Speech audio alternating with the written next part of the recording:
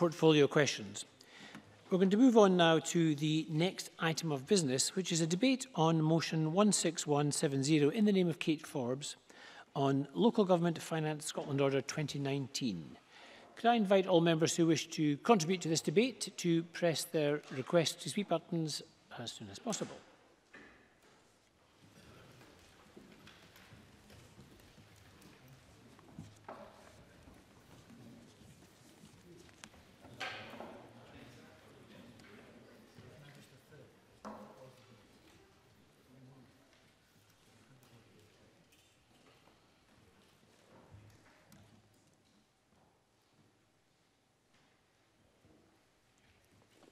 And I call on Kate Forbes to speak to and move the motion.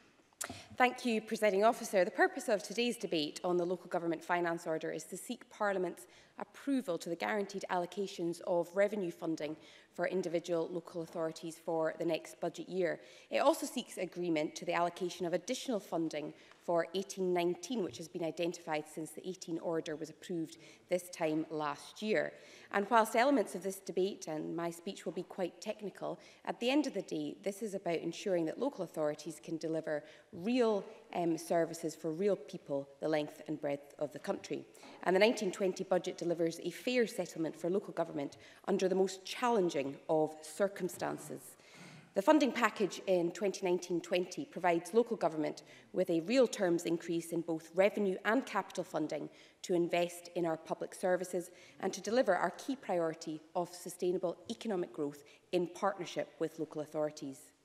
In 1920, the Scottish Government will provide councils with a total funding package worth £11.2 billion. That includes revenue funding of £10.1 billion and support for capital expenditure of £1.1 billion. And today's order seeks Parliament's approval for the distribution and payment of £9.5 billion out of the revenue total of £10.1 billion. The remainder will be paid out as specific grant funding or other funding, which will be distributed later as agreed with COSLA. And so this overall funding package for next year includes an additional £90 million to protect spending on day-to-day services as announced on the 31st of January as part of Stage 1 of the Budget Bill. It includes an additional £40 million of support for social care for the implementation of the Carers Act and extending free personal care for under 65s. It includes a further £120 million from health to local government to support health and social care, and it includes an additional £210 million of revenue and £25 million of capital to support the expansion of early learning education and childcare to 1140 hours by 2020. And, Presiding Officer, I could go on. It also includes £88 million to maintain the pupil-teacher ratio and secure places for all probationers who require one. And lastly, Presiding Officer, the flexibility for local authorities to increase council tax levels by up to 3% in real terms, worth an estimated £124 million. So this settlement, plus the other sources of income available to councils through the increase to the council tax, means that the overall potential increase in spending power to support local authority services amounts to £621.4 million. There remains a further £62.5 million of revenue funding that will be distributed once the necessary information becomes available, and that will be included for approval in the 2020 order. And the amounts involved, yes, I will. Alexander Stewart. Member for taking that intervention. The Minister has given us a list of monies available, but can I ask the Minister, why is it the case then every single council is cutting millions of pounds off their budgets and in some councils making hundreds of people redundant? Minister. Well, of course, the member has voted against in Stage 1 and Stage 3 of this budget for additional resource going to local authorities. And that is real money going to real people for real services the length and breadth of the country. And you don't need to believe me. Believe the independent analysis from SPICE, which makes clear that the overall funding going to local authorities is going up. Also look at the comments by the President of COSLA after Stage 3, or after Stage 1 actually, which welcomed the empowerment of local authorities as part of this budget. So we make clear that we work in partnership with COSLA and with local authorities. We recognise that there are commitments, there are challenges that they have identified, and we have ensured that in this funding package, there is the finances to deliver the many services that I've just outlined, whether that's expanding care to the under 65s, whether it's ensuring that we can expand early learning and childcare, or whether it's ensuring that they have the basic capital they need to invest in infrastructure. And so, as I said, there's undistributed revenue funding, and it's important that when it comes to distributing that in terms of teachers' induction schemes, discretionary housing payments, mental health, school counselling services, that we do that in conjunction with COSLA. In addition to the revenue funding contained within today's order, there is also specific revenue funding that's paid directly by the relevant policy areas under separate legislation, and that amounts to just over £500 million, £507 million, including, and the members will be aware of this, £120 million of pupil equity funding, £86.5 million for criminal justice social work funding, funding for early learning and childcare expansion, for the Northern Ferries and for Gaelic funding as well. This order also seeks approval for changes to funding allocations for last year of £54.1 million, which have been added to fund a number of agreed spending commitments. I will. Mike Rumbles. Obviously, we all understand that some council has to be at the bottom of the league table, but Aberdeen City Council is at the bottom of the league table and has been for a number of years. Could you give an indication of when you expect Aberdeen City Council to receive a fairer funding settlement that will move it off the bottom of this league table? Minister. Contrary, all local authorities receive their needs-based formula share of the total funding available from the Scottish Government. They keep every penny of non-domestic rates to ensure that there is adequate funding. So whilst every local authority probably has a unique case to make for why they believe that there should be additional funding, it's up to COSLA to consider the distribution methodology. And if all local authorities can agree to revisit it, then that's a totally different question altogether. But as it is, yeah. I'm grateful to the Minister, and of course she's technically quite correct to say that councils keep every single penny of additional business rates income. Will she accept that the government claws back every single penny of additional business rates income from the General Revenue Grant? What I would agree is that in terms of the, it is clear, it is technically correct to say that Aberdeen Council and every other council keeps every penny of non-domestic rates.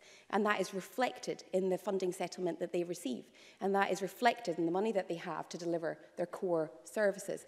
And every local authority has that ability to keep every penny of council tax and every penny of non-domestic rates. And the General Revenue Grant reflects that commitment that local authorities keep their non-domestic rates. Moving on to capital funding, although not part of today's order, the settlement for local government includes £1 billion of capital budget, which is an increase of £207 million on last year, or 24%. That is a significant boost to support local authorities' investment in their schools, in their roads and in other infrastructure.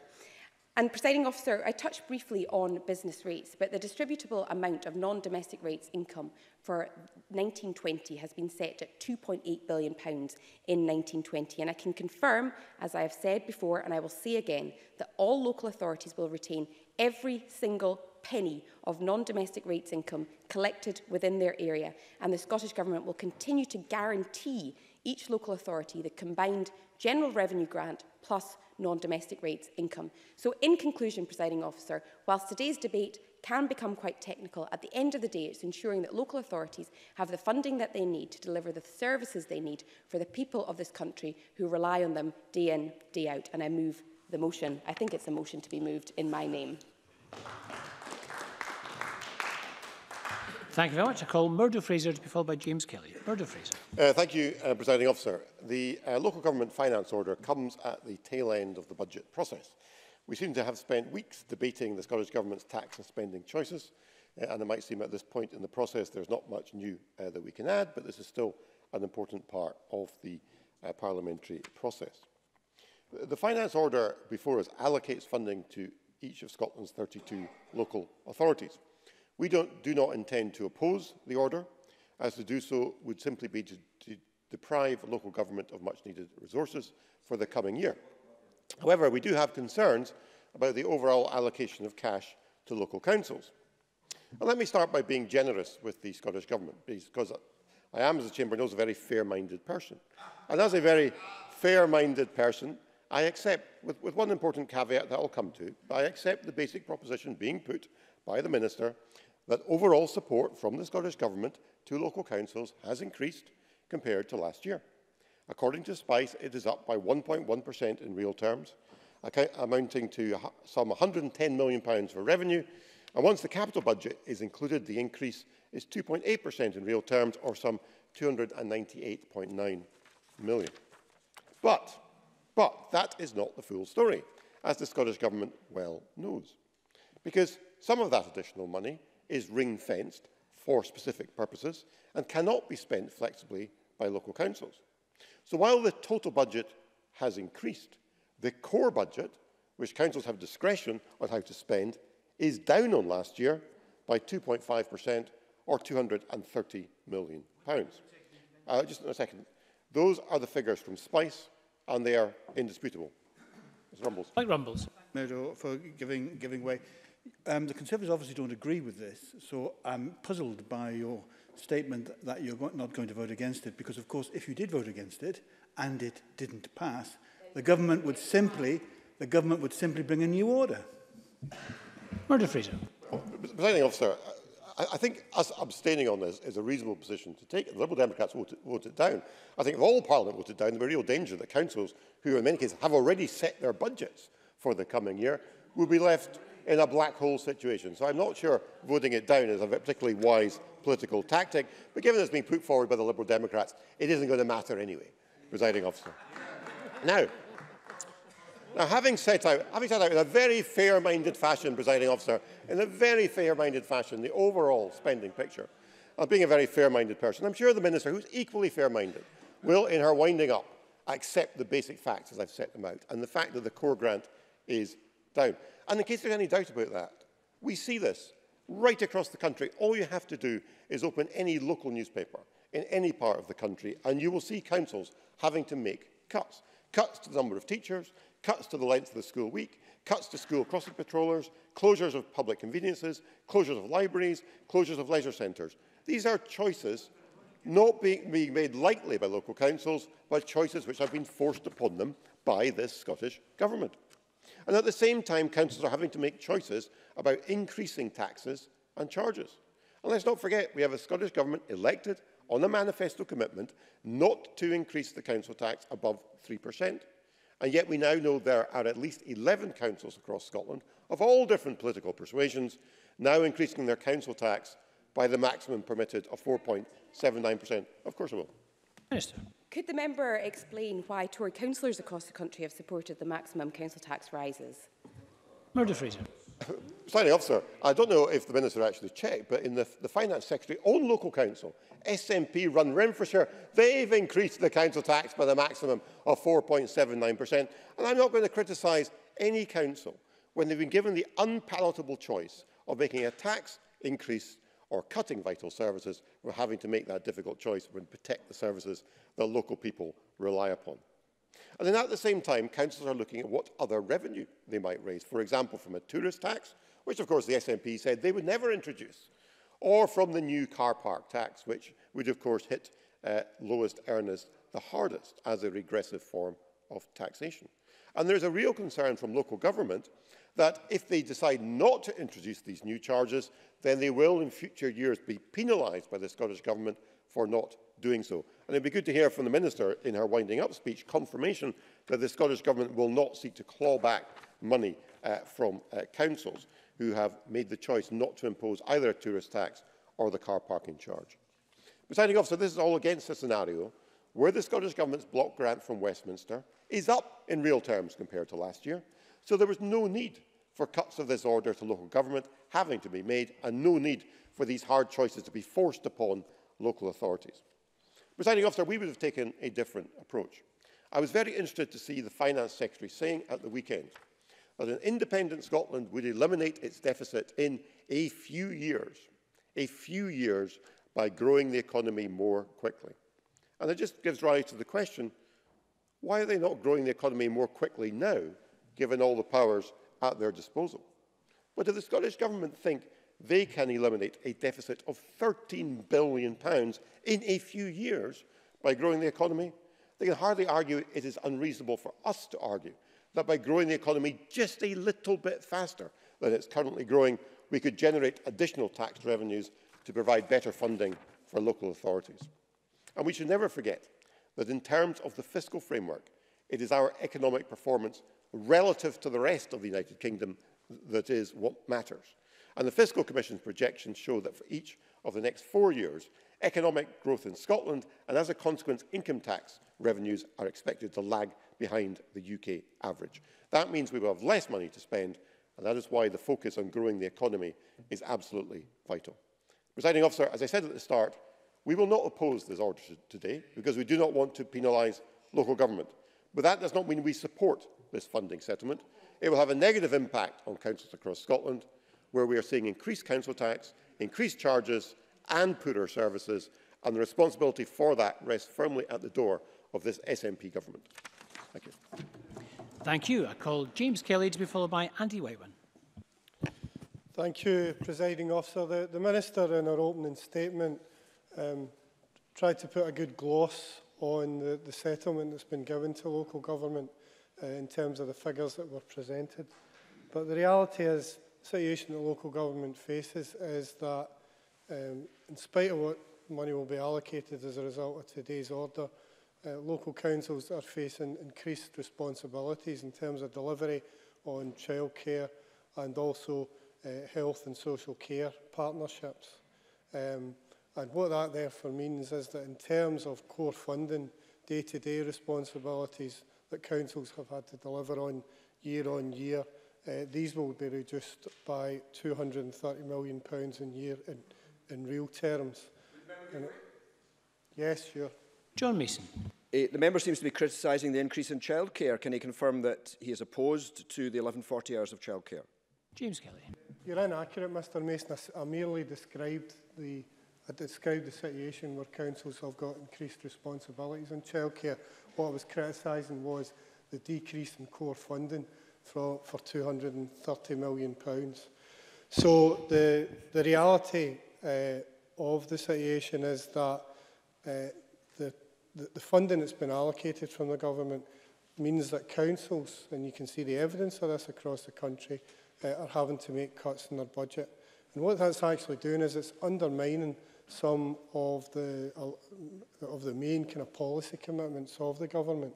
So we've got a government that are committed to jobs and growing the economy, something that Scottish Labour agrees with. But analysis from Unison shows that over a period since 2011, 30,000 jobs have been lost. So that's 30,000 people, less people working in communities, contributing to local businesses and local shops and making a contribution. That's detrimental to the economy. In education, the government and the First Minister have made great play of education being a #1 priority. But we see in Dundee, the education budget has been cut by 3%, and that's going to reduce teacher numbers in that city council alone by 26. Added to that, if you look at Moray, for example, where there are going to be library closures on today of all days of World Book Day, and that undermines the educational effort which the government have been so keen to promote, something that, again, that Scottish Labour supports. The government are also keen, quite rightly, to support vulnerable people in Scotland. But if you look at Clackmannanshire, for example, we're going to see the ending of support to Citizens Advice Bureau and also food banks, undermining help to vulnerable people. Health and wellbeing is another big policy area for the government, but we see in Moray that the sports development programme is going to be closed down, and that undermines efforts, to try and promote health and wellbeing and tackle issues like obesity. So on a number of key policy areas that the Scottish Government set out, the local government settlement is going to undermine those, seeking to make progress or achieving targets in those areas. So, I think as Murdo Fraser pointed out, we're now reaching the end of the process, and I think it is useful to look at how we would move forward. I mean, Labour have consistently throughout the budget process argued that we should be more progressive in terms of taxation. But I think one of the things about this year's budget process is it's the first year of the new budget process, which tries to take a kind of longer term view of the budget. It's fair to say that that's still settling in. I think in the year ahead, I think we need to avoid the approach where all the effort on the budget gets concertinaed in to between December and February. Yeah, sure. Minister. Thank the member for that, for letting me in. On that point, in terms of parties putting forward their own proposals, costing them, being clear about the tax proposition, there's obviously a lot of things in our budget, and I imagine that the Labour Party might welcome some aspects of it. Are there elements, how do they suggest we improve the budget process when it comes to party negotiations next year? James Kelly. Briefly. Well, I'm glad you made that intervention, so I was coming to that point. The reality of the budget negotiation process this year is that the government focused their efforts on the Greens because they clearly concluded that that was the party that they were best placed to do a deal with. I met with the Cabinet Secretary. I outlined what Labour's budget priorities were. I outlined areas where I thought that tax should be more progressive in order to fund those priorities. But the Cabinet Secretary only afforded me 10 minutes, and I just don't think that's proper respect to the process. I think in terms of local government, we all need to acknowledge that year on year local government has been reduced, and that's made it difficult in local communities. If we want to adopt a different approach which will help local government and also help the Scottish Government in terms of achieving its policy objectives, then the negotiations and the discussions need to start earlier. I'm certainly prepared to be part of that, but the government have to respect all the opposition parties in the Parliament and not simply just focus on. Conclude, Mr. Kelly. I take the point, but again, the government need to respect the other parties that they're having discussions with. A 10-minute discussion is just simply disrespectful, and it's not taking the process seriously. So let's have a different approach from everyone next year. Thank you. And I call Andy Whiteman to be followed by Willie Rennie. Thank you, Presiding Officer. First of all, can I thank James Kelly for his comments regarding the budget process and negotiations. As you'll be well aware, I outlined some thoughts about that in the Stage 3 debate, and I hope we can actually work together. Perhaps not to ensure that all parties are going to support the budget next year, but certainly we give there's far greater prospect of the different priorities that different parties attach to the budget being secured.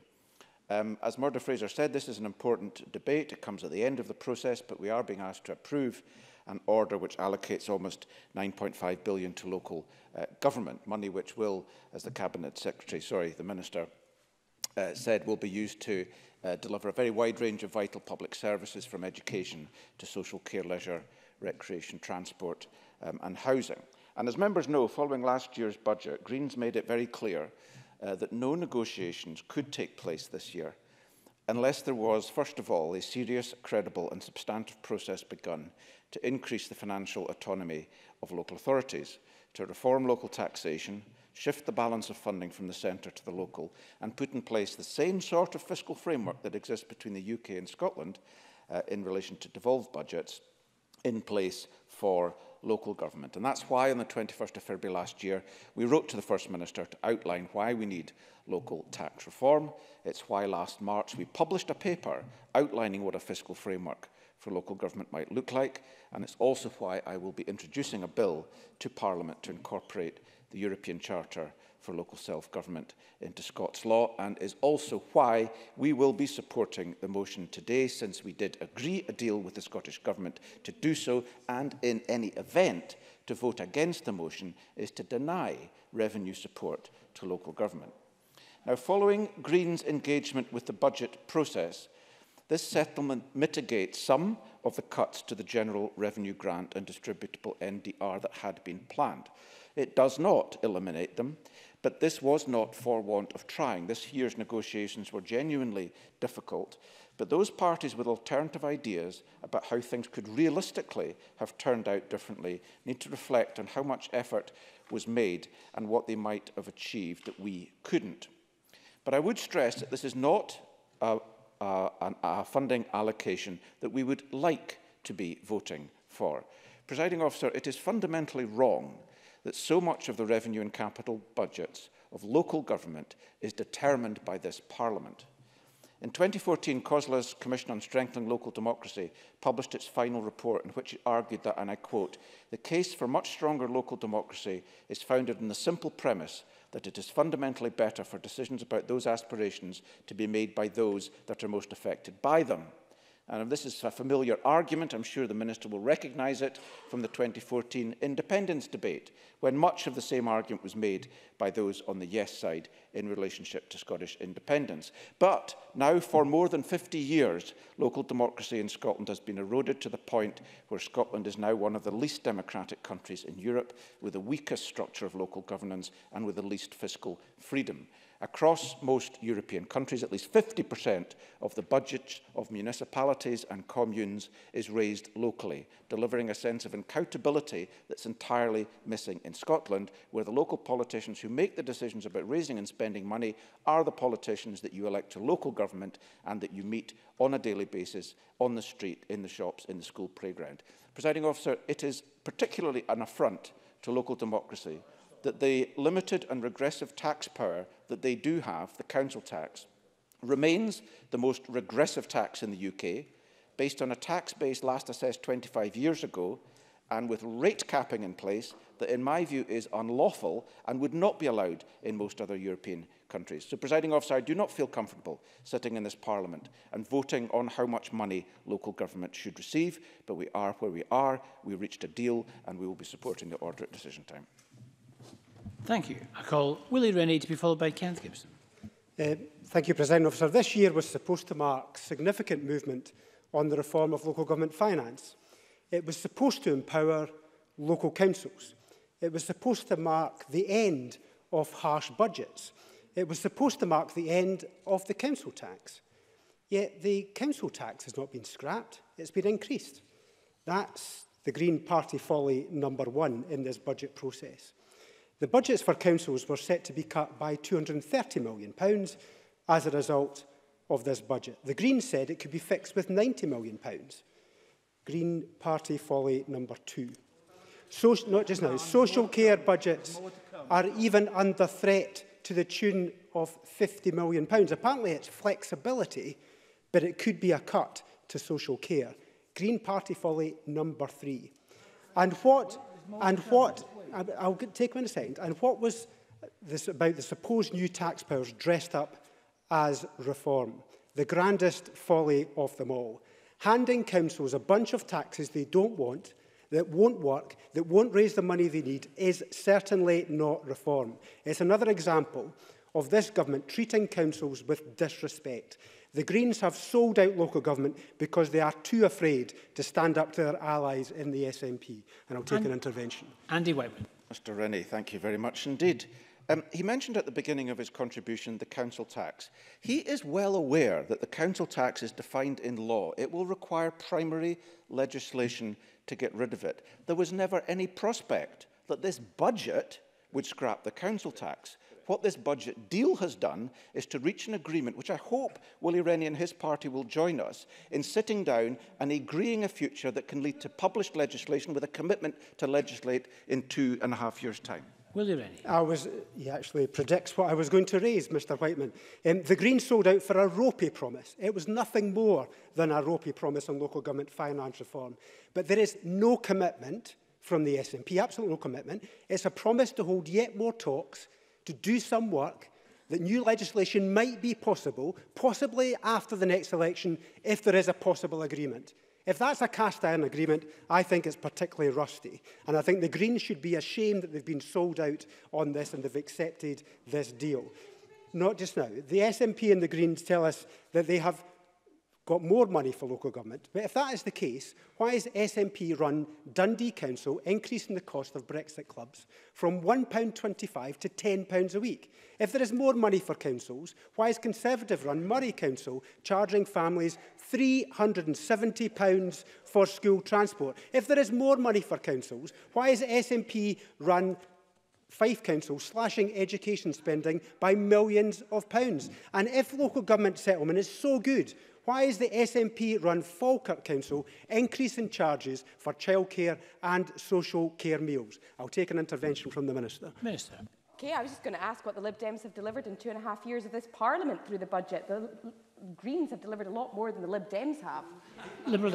Greens have sold out local government. Liberal Democrats have stood up for a variety of different things, including making sure that mental health services are the top priority, despite the government's opposition to that proposition. So the Greens have sold out for that ropey promise on local government finance reform. And I can tell the Minister today that, of course, we will work together for change. We want to see the end of the council tax. We want local government finance reform where councils have the freedom to raise the majority of the money that they spend, just like Holyrood. But we refuse to be duped again. We wasted our time in the last talking shop where the SNP ignored 16 out of the 19 recommendations. So if, and only if, the SNP set out precisely what they are prepared to support, and if that support is for substantial change, will we sit down and take part? We have talked endlessly over the last decade and we've seen nothing for it. The SNP have shown no signs of changing, and it's about time they recognise that. And if I could finally, Presiding Officer, return to Aberdeen and Edinburgh, my favourite subject over the last few financial settlements for councils. We were promised that Aberdeen and Edinburgh would have 85% at least of the average of national spending for councils. Now, for years, the SNP flouted that promise and that commitment. They provided money for Edinburgh and Aberdeen that was below 85%. So what did the SNP do? They didn't give more money to Edinburgh and Aberdeen. They fiddled with the figures. They've changed the formula. They've taken the highest spending councils out, so now that the average is now lower. This is a con for Aberdeen and Edinburgh, and the SNP and the Greens should be ashamed of it. Kenneth Gibson, to be followed by Tom Mason. Thank you, Presiding Officer. Today, Parliament will, I trust, approve guaranteed 2019-20 revenue funding allocations for local authorities, ensuring we deliver on the settlement reached through work undertaken at all three stages of the Scottish budget process. The Scottish Government is being pushed towards ever more difficult choices when it comes to public spending and finance, thanks to successive Labour, Coalition and Tory UK governments, whose cuts have ensured we now have a budget £2 billion less in real terms than in 2010. It's in that challenging context that in 2019-20 the Scottish Government will provide councils with funding of £11.2 billion, a £287.5 million or 2.9% increase on this year, and indeed will also add £54.1 million to this year's current funding. This will allow councils to continue delivering frontline services to the most vulnerable people in our communities, ranging from health and social care to transport, environmental health, leisure, recreation, housing and education. Funding includes an additional £88 million to maintain pupil-teacher ratios, £25 million in capital to fulfil our commitment to expanding early learning childcare to 1,140 hours by 2020, and a new £50 million town centre fund to support economic improvement in our towns and drive inclusive growth.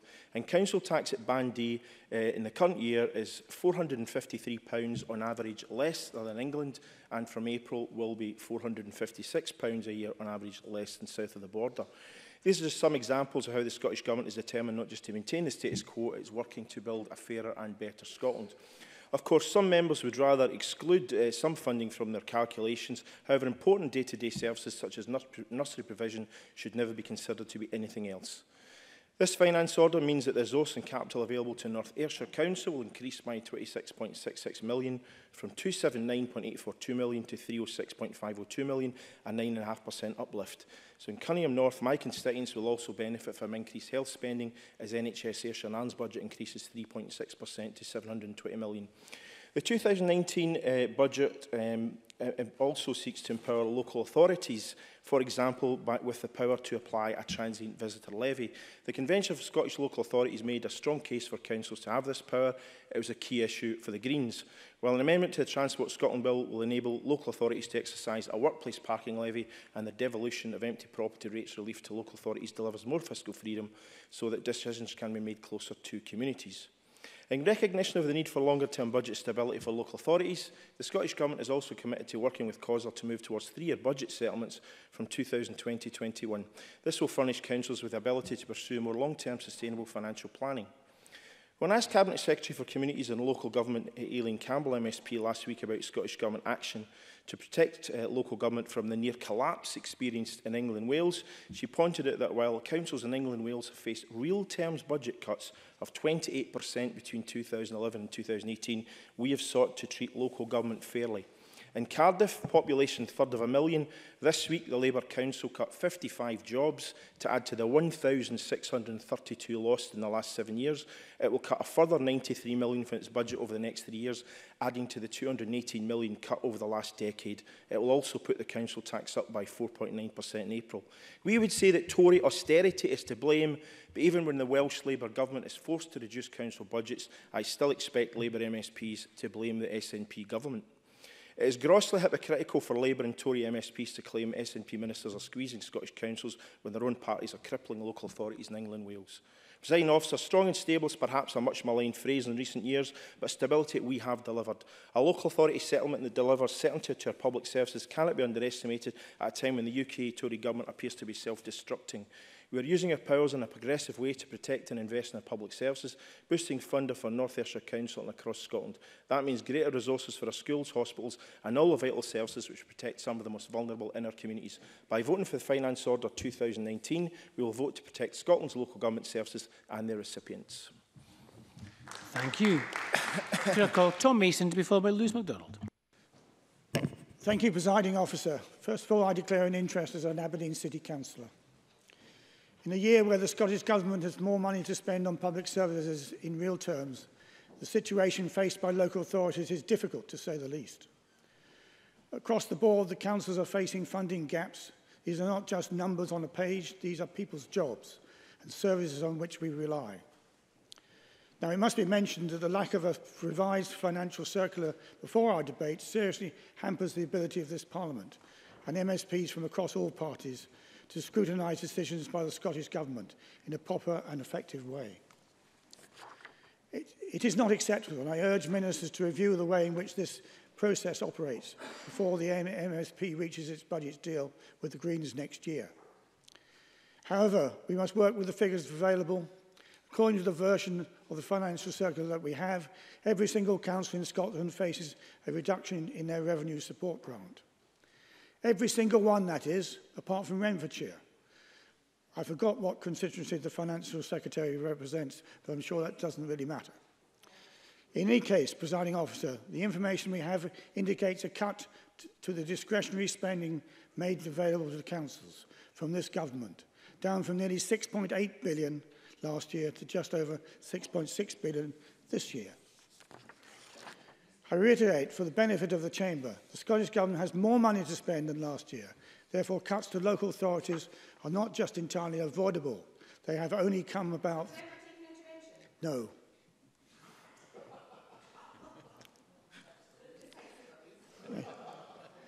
They have only come about through the political choice of the SNP government. It is rich indeed to say that councils are a priority, but to leave places like Aberdeen City, in my own region, facing cuts of 41 million in 1 year alone. And that had to be decided just the last few days. That is just to stand still. It would have been better if we could have kept the non-domestic rate, 28 million we were prevented from... You will let us have 28 million pounds, will you? Through the chair, please. All comments through the chair. Well, may I ask the Minister to make sure, summing up, she guarantees we get the 28 million pounds back. The resulting cuts were more than 200 jobs lost and cuts to community organisations such as Sports Aberdeen, Visit Aberdeenshire and Aberdeen Performing Arts. One of the proposed savings was even cutting £2,000 by reducing colour photocopying. Local authorities taken back to the black and white era because this SNP government will not fund the local councils properly. It was unfortunate then, when faced with such general budget cuts, the minister responsible for supporting local government was missing in action. Even for his own area, his silence was unfortunately deafening. It is not sufficient to take an axe to central revenue funding, then invent some new and unpalatable tax ideas, such as the hated car parks tax, so that councils can take the hit in cleaning up the mess made by the government. Now, we will not oppose this order today, but ministers should not mistake that for an endorsement their understanding of local government, should not mistake this non-opposition as an endorsement. This local authority finance settlement is a story of cuts to public services, and only because this government took the conscious decision to make them necessary. But simply, presiding officer, Scotland deserves better. Vital local services need a funding settlement that recognises their needs rather than being treated as an afterthought. So in time, I hope ministers will reflect on this and take responsibility for the mess that they have created. Thank you very much. Thank you. And I call Lewis MacDonald to be followed by Maureen Watt. Lewis MacDonald. Thank you very much. Today's debate marks the formal conclusion of the annual budget process for local government funding. But as members have said, it is the tough decisions councils have had to make up and down the land that are the real-life outcomes of this process. Local councillors are rightly accountable to their electorates for the decisions they make, but this year, once again, those decisions are largely about what cuts to make to which services, rather than to how to grow or enhance the services councils provide. That is a very limited accountability. Responsibility for the larger decisions on local government finance lie here, and that is why this debate can never be a mere formality. If the funding which ministers choose to provide means cuts to services or to jobs, then ministers as well as councillors have to be accountable for those cuts. This year's settlement also highlights wider issues around accountability of local councils to local people. Year on year, ministers have reduced central government's contribution to local government funding, but they have failed to loosen their grip on local government's ability to make their own decisions. In my home city of Aberdeen, local council taxpayers, local business ratepayers and citizens paying fees and charges for council services now contribute a whopping 87% of the City Council's revenue budget. Now, there is a case to be made for councils to be self-sufficient. The problem here is that despite being funded almost entirely from local resources, the City Council still cannot make its own funding and spending decisions in full. And when an additional £28 million comes in from non-domestic rates, none of the benefit stays in the city, as the Minister has acknowledged. Every single penny is clawed back through a reduction in the General Revenue Grant. And that's the context in which the General Revenue Grant for Aberdeen this coming year has been cut by a third in a single year and is now on a par with the smallest mainland and island councils, rather than with Scotland's other cities. Despite those challenges, I am delighted that Aberdeen City Council this week was able to protect the community projects supported by the Fairer Aberdeen Fund and rejected the suggestion of making savings at the expense of staff terms and conditions. Those were the right choices to make in the face of a multi-million-pound funding gap. But tough choices still are to be made, and some options remain effectively closed off by Scottish ministers. Take one example. Aberdeen City Council owns the largest fleet of hydrogen-powered buses in Europe, but those buses are operated by private companies. The council would like to have the option of creating its own bus company, but ministers have so far refused to contemplate a public bus company competing with private operators, in spite of amendments being tabled to that effect to the Transport Bill. Visit Aberdeenshire has been mentioned. It is an effective and innovative and a well-respected agency which promotes city as well as shire. And I am sorry that their funding from the City Council will be cut to avoid other cuts elsewhere.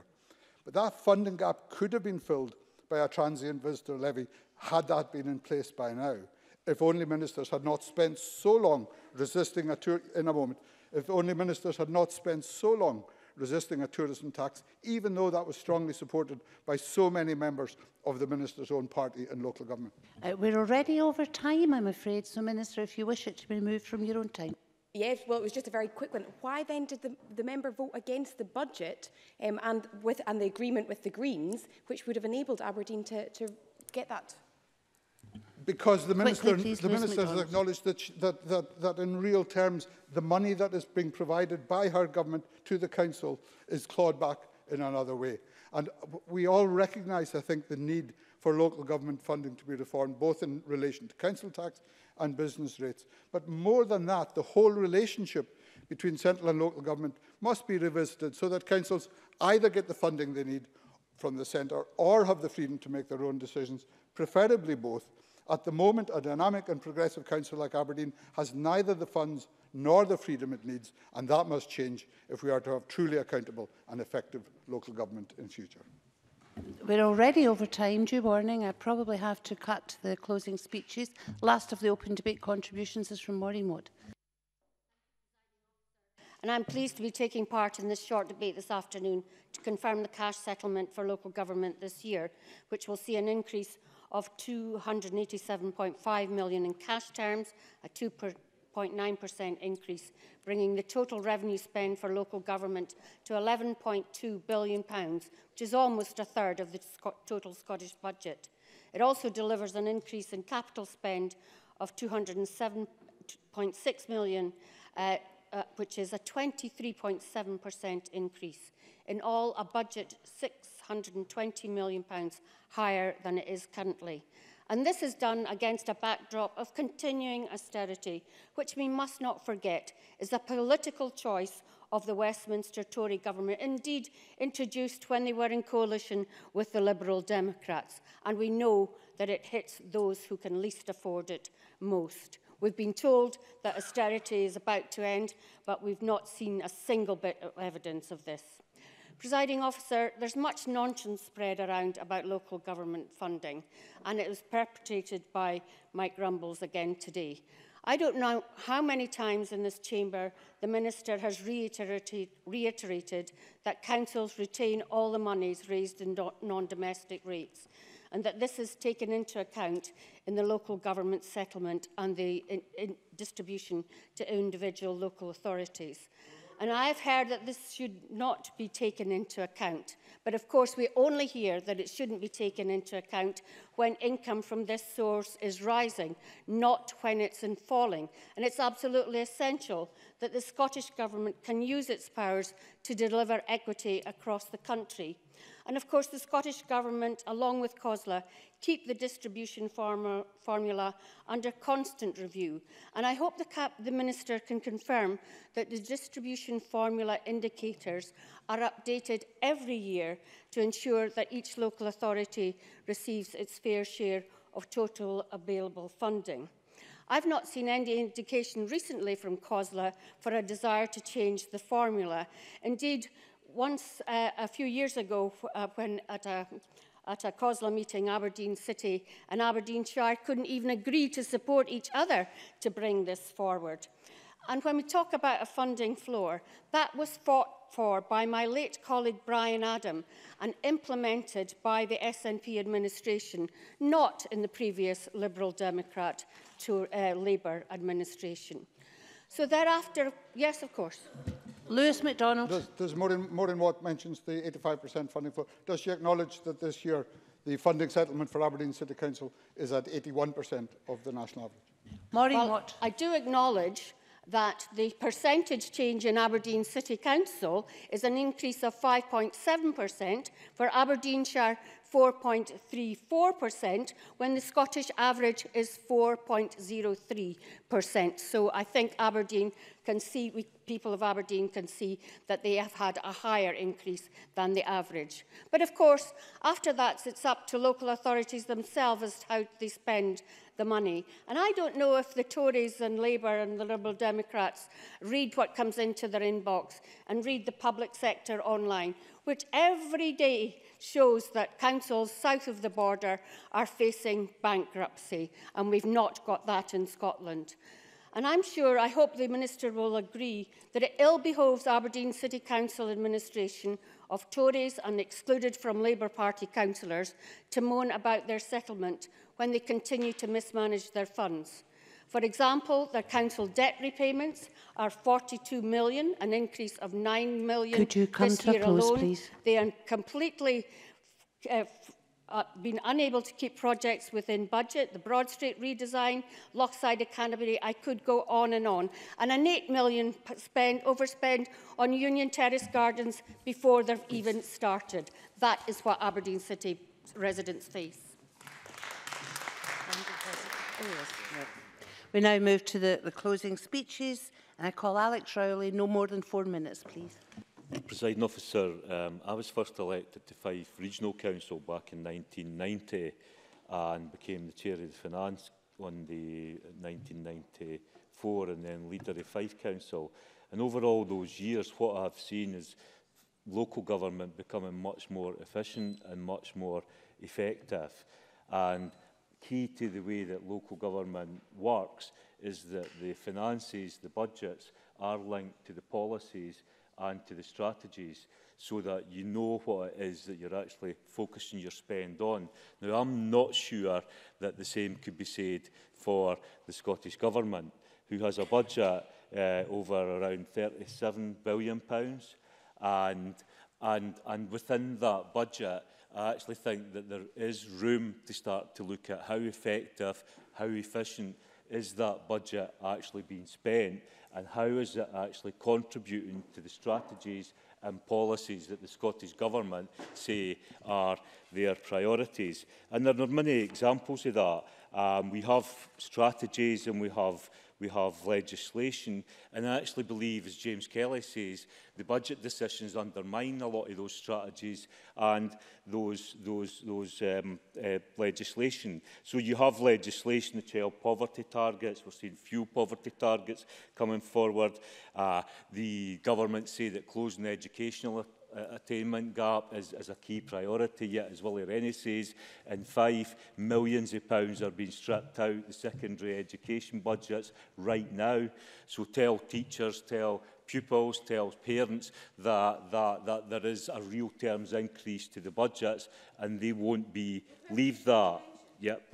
Kate Forbes. 2 quick points. Firstly, on the local government outturn figures of 17-18, it showed quite clearly that the education figures of spend were up. But secondly, in terms of this year's budget, there's much talk about, a real terms increase to our budget, but we have passed that on to health, which means a cut to every other area. So what would the Labour Party suggest we do in terms of the efficiency of the Scottish Government process? Where would we find the money to do all that the Labour Party want to do? I'll give you up to 4.5 minutes. Come back to that point, but the first point I'd make is that in real terms the budget has increased.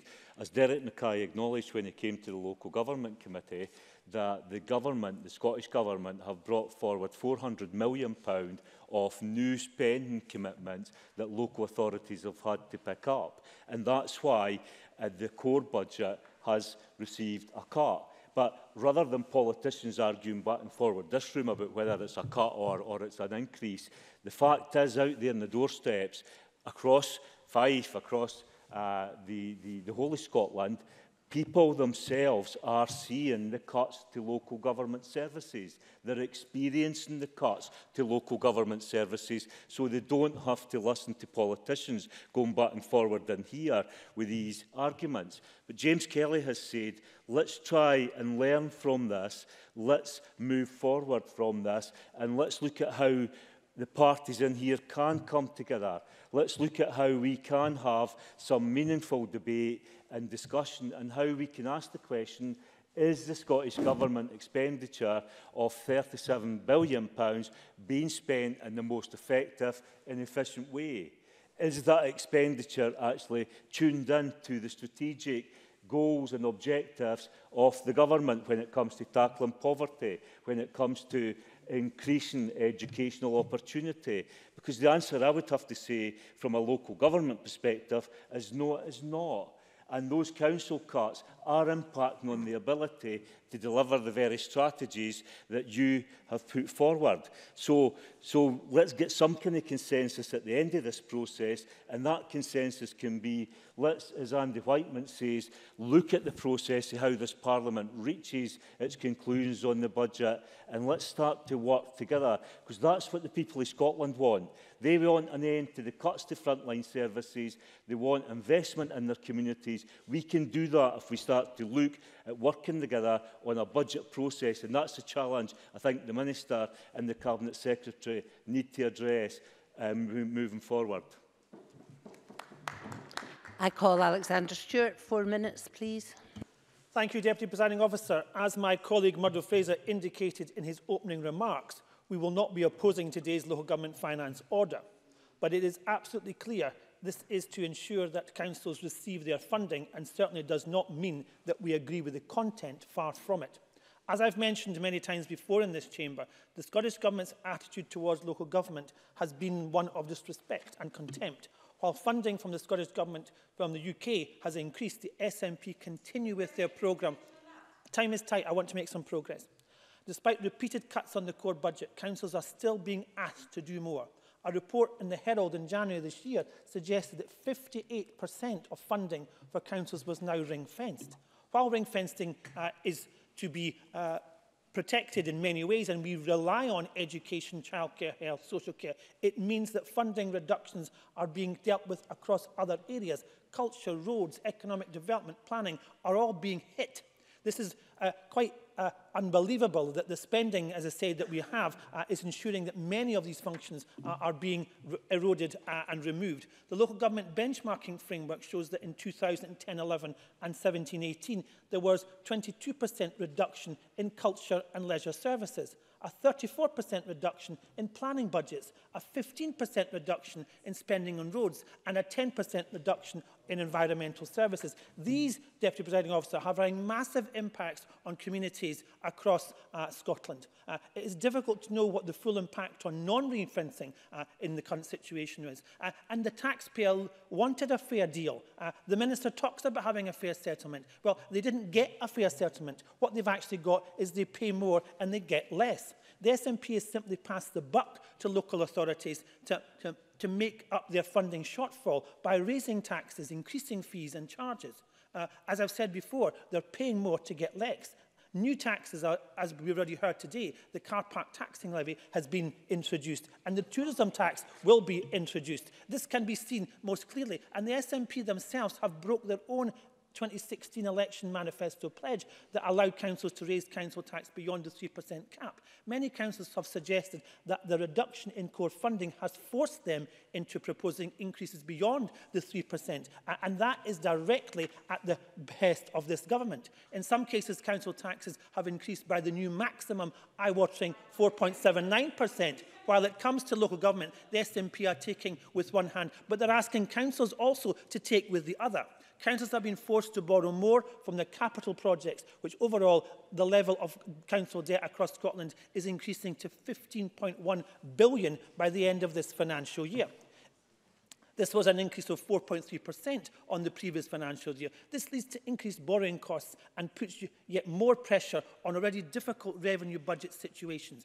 Deputy Presiding Officer, this funding settlement is neither fair nor necessary one. While funding for the Scottish Government has increased, core funding for councils has decreased. The present crisis for the local government finances is entirely the SNP's making, and is one that they are forcing councils and councillors to take the blame for the Scottish Government's cuts. As I've said, the Scottish Conservatives will not oppose today's order, not because it is a good one, but because it ensures local government at least gets something from this deal. You know, education, tourism, culture, social care, leisure, planning have all been affected. In my own region, Perth and Kinross, Stirling, Fife, Clackmannan, all of them are suffering from this government's cuts, and they believe that they're being sold out. And many constituents who I meet across my region are telling me that. So I cannot take on board that the SNP government here today believe it's a fair settlement, because it's not. Thank you. I call Kate Forbes to close this debate for 5 minutes, please. Thank you, Presiding Officer, and I think it's been a good debate, and I'm delighted that I think this is the last one out of the budget process, so congratulations to us all for getting to this point. But, Presiding Officer, there's been much talk about the overall quantum, funding that is going to local authorities, and for the opposition parties to make their point about cuts, they have got to deliberately exclude ring-fenced funding, which presents a distorted picture of the resources that are available to local councils. That is real money to be spent on real day-to-day services, for example, in our schools and in our nurseries. These are areas that councillors and COSLA identified as areas of challenge, and we have ensured that there is funding available. And it is important to view the settlement package as a whole, and SPICE has confirmed that it does provide an increase in local government day-to-day spending for local services in cash terms and in real terms. Yes. Murdo Fraser. I'm grateful to the Minister for giving way. If the situation is as rosy as she just paints, why is it that in every local paper in the land we hear about the sort of cuts we've heard about in the Chamber this afternoon from all different members, where councils are having to make really, really tough choices about cutting what people would regard as vital services? Kate Forbes. Yeah, I thank the member for that question, and I'm certainly not trying to present a totally rosy picture. And I said in my opening statement that these are challenging financial circumstances for us all. It is a challenging financial circumstance for the Scottish Government. As I said, there is talk about the Scottish Government's budget going up. But if you remove the health uplift, the Scottish Government Fiscal's resource block grant funding goes down by £340 million, or 1.3% in real terms. And that means that we have got to make difficult decisions when it comes to other areas. But we've ensured that we protect local government funding, and we've ensured that in terms of core services, they have the spending that they need to be able to deliver those core services. We have treated local government fairly, yes. Andy Whiteman. Member for taking intervention. Is it not somewhat contradictory to argue that on the one hand, if you ring-fence Barnett consequentials, it means a cut to the Scottish budget, and yet not apply the same argument to the Scottish revenue grant for local authorities?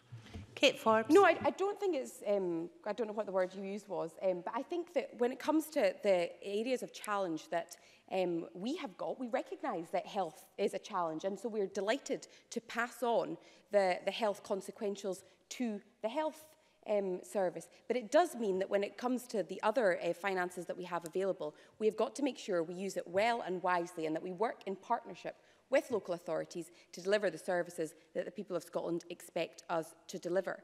And there's talk too about the 85% floor in Aberdeen and in Edinburgh. We, of course, were the government that introduced the 85% funding floor, and all local authorities receive 85% of the Scottish average revenue funding per head. And you know, when it comes to ensuring that every local authority, every part of this country gets a fair deal, we want to make sure, and that's why all local authorities receive their needs-based formula share of the total funding available from the Scottish Government. There's been a few points made about council tax, and it's important, I think, to note that these increases come after a 10-year freeze in order to protect families, and the rises this year are still on average lower than the rises in council tax that are being seen in England. So in terms of a challenging fiscal environment, we have tried to protect local authorities, we've tried to ensure that they get their fair share of funding, and we've tried to ensure that the services that people rely on are protected. Of course, there's been much talk too about actions to empower local authorities. And when it comes to this budget, we have agreed that we will consult on a number of different actions to empower local authorities, as perhaps the most significant empowerment of local authorities since devolution. And that includes a locally determined transient visitor levy. It includes an amendment to the Transport Bill. It includes the devolution of non-domestic rates, empty property relief. And it also will include cross-party talks on replacing the current council tax. But I want to conclude with a point around process, which was well made by James Kelly and well made by Alec Rowley. And my request to the other parties is this, that if you want a better process next year, can you commit to bring forward sensible, costed proposals that we can all consider well and early in the process, and that would certainly improve the process from the government's perspective. That concludes the debate on local government finance, Scotland Order 2019 draft, and it's now time to move on to the next item of business. If you could find your seats quickly, please.